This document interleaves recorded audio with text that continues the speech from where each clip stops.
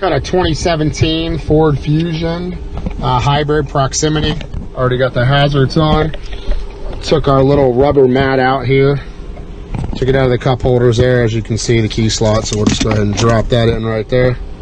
Go ahead and connect. Ignition's already off. We're just going to do an add key here. I don't feel like deleting. Alright, it says it's going to take about 10 minutes. We'll just go ahead and wait it out and let's see how long it actually takes. We got 15:31 on the clock right there, so let's see. There it is, already in. 2 keys programmed. Alright, like I said, we already got it in the slot right there.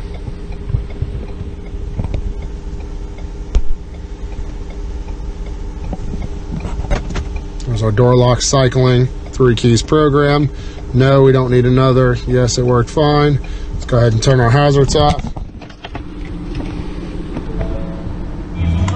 Oh, forgot it's a few hybrid, so you can't feel the vehicle start really. But it's ready to drive, as you can see right there. 2017 Ford Fusion hybrid proximity with Smart Pro.